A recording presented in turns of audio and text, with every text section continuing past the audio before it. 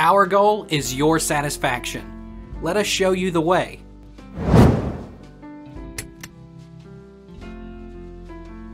Should I drive in D3 or D2? Driving on an uphill road is also another scenario where using the D3 mode is ideal. Shifting to D3 will help your car avoid slipping since it keeps the transmission at the same gear or just the third gear. On the other hand, D2 and L, or low gear, should be used in low-speed runs or towing a car from getting stuck. Can you shift from D to 2 while driving? Yes, assuming that second gear won't over-reverend your engine at that speed. Many modern cars though won't let it over-reverend since it's computer-controlled and won't put the engine at risk despite driver stupidity.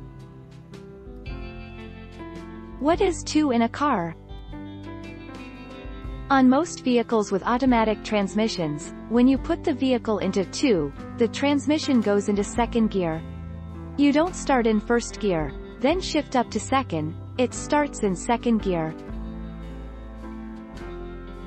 Is D2 faster than D?